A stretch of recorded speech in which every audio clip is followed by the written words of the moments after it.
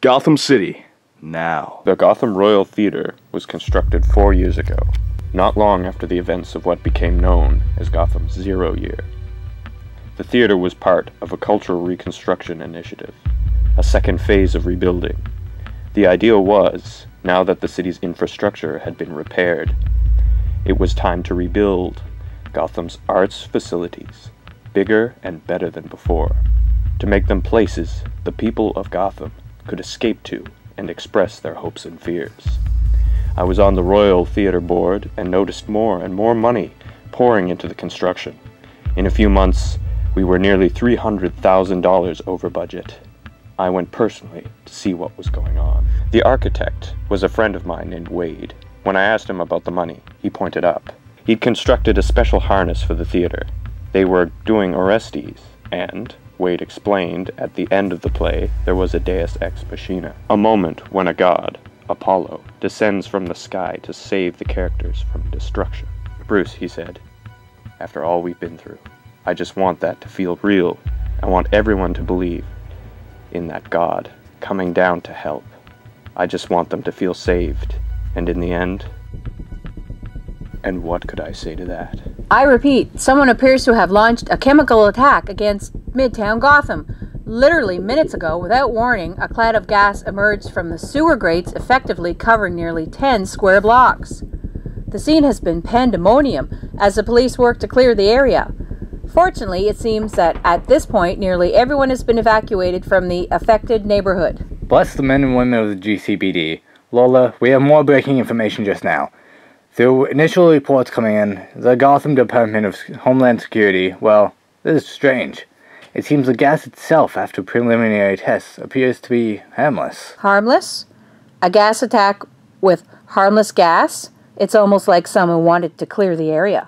Looking at the perimeter, it's tightly circumscribed, a circle like a stadium or an arena. Come on then, it's just you and me now. You think you can take me here in my city, then step into the ring. Welcome to Gotham. This is Jimbab Productions, audio podcast of Batman Endgame Part 1. Written by Scott Snyder, penciler, Greg Capullo, inker, Danny Mikey, colorist, FCO, Placinia, letterer, Steve Wands, cover, done by Capullo, Mikey, and Placinia. Variant cover, done by Andy Kubert and Brad Anderson. Monster variant was done by Brian Stelfreeze. Assistant editor, Matt Humphreys. Editor, Mark Doyle. And, of course, Batman, created by Bob Kane. Just as a foreclosure, Jimbab Productions does not claim the rights or ownership over the following content provided in this audio podcast. All rights and credit are given to DC Comics and the creators of the Batman Endgame Part 1 issue.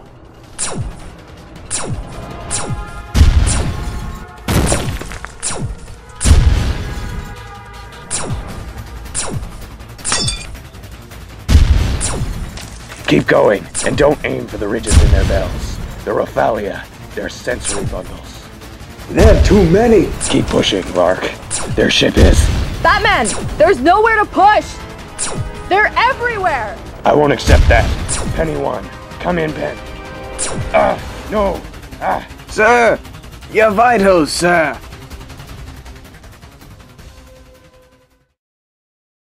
Old Wayne Tower, 13th floor. 29 minutes ago. Sir. Sorry, Alfred.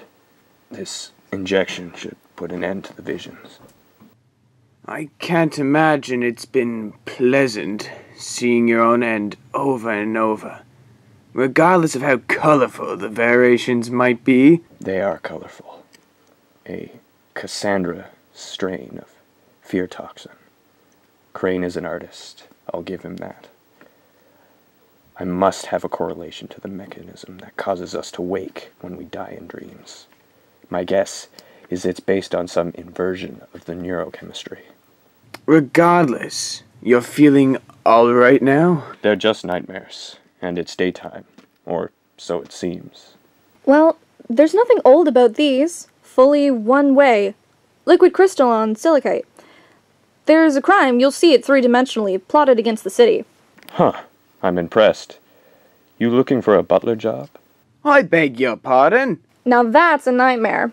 I'm here till Dad feels better, Bruce, and then there'll be a brilliant flat in Waltham style calling my name. Far from anything bat-shaped. I must say, it will do nicely, this one. Once we get rid of all the owl trash. But yes, after everything the past year, I feel better being at the center of the city. Keeping more of the heavy metal here, down in the new bunker. And admittedly, it is practical, resting over the old train tunnels. Should I expect a bat train sometime soon? Bat monorail, actually. Trademark pending. The funny thing is, I don't know if you're even joking anymore. I don't either. Don't make me laugh. It hurts. When I laugh, ha. Ah, Master Bruce, you're always hurting. Look at it. This city will outlive us all. It gets younger, and we get older. You get older, I get better. I'm in my prime. Sorry, sir, I couldn't hear you through all the bandages. Just remember, you're not a god, Master Bruce. You... Boys, you'll both live forever. Now tell me, what the hell is that?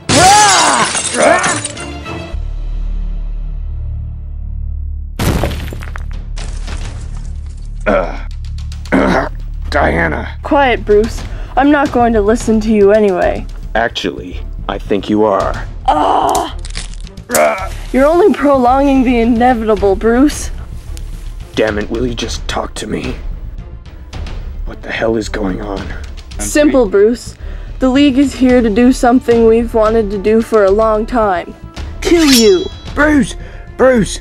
Are you okay? What the bloody hell is she? Julia, you and Alfred have to enact Plan Fenrir. Are you sure? Can you get down to the suit? Just do it. Release the damn gas. Now, she means to kill you, Bruce. There's no conflict in her about it. No pupil dilation. No hesitation in her movements. Whatever is doing this to her, she's a bit slower than normal. But the fact remains. She's not pulling her punches, so you can't either.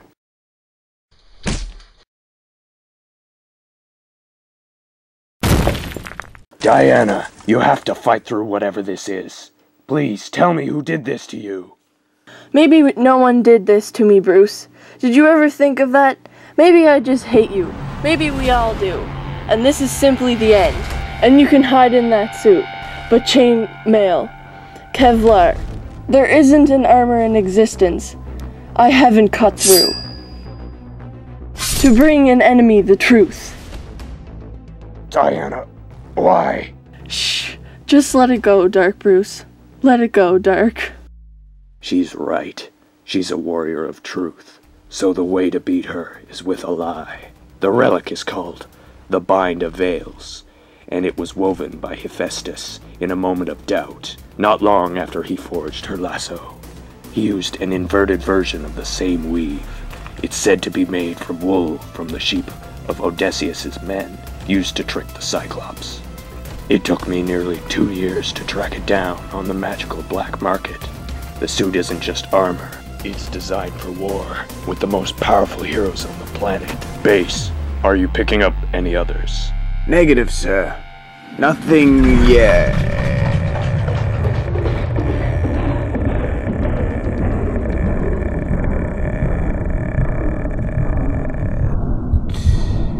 Run, Reg! This next part happens faster than I can process it. I've put more money into this suit than about 60% of the world's nations own into their respective militaries. And a good deal of that money went towards a protocol for one man, making sure the servers were fast enough for him. Faster than any human reaction. Fast enough to map his movements, assuming he wasn't at optimal speed. And then fire the frictionless coating exactly where it needs to be. Before he can react, the strike is so fast, The whole thing is over before I even know it. Bruce. Diana, Barry, now Arthur. It's too much for any human telepath. And Diana's defenses against magic. Who the hell is doing this? Enough tricks and gadgets. Now turn and face me like you have some damn honor, and we'll... That's the thing, Arthur. There's no honor in a street fight. The foam is made from powdered magnesium carbonate. It's the most absorbent material on Earth, covered in so many pores that a single gram has nearly 800 meters of surface area. Bottom line, the more you struggle, the more moisture it rips from your body. Now look at me. Tell me who did this. I look at you and I see a dead man. That's all. Damn it, Arthur. Who did this? We're picking up movement. Something big. Coming at you. Sir, you should. I'm staying here. It's the only safe place to fight them. Get ready to react, Bruce. If it's Vic, the electromagnetic nerve tree is up. Hal, you've got the citrine neuralizer. Just please let him still be off planet.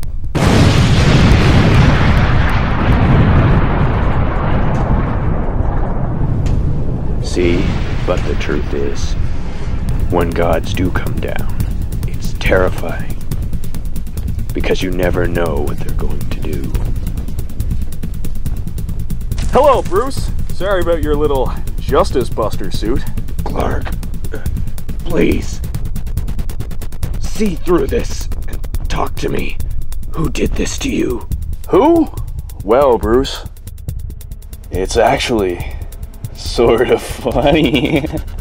No, not him. Oh, yes, Bruce. And no one's gonna save you this time.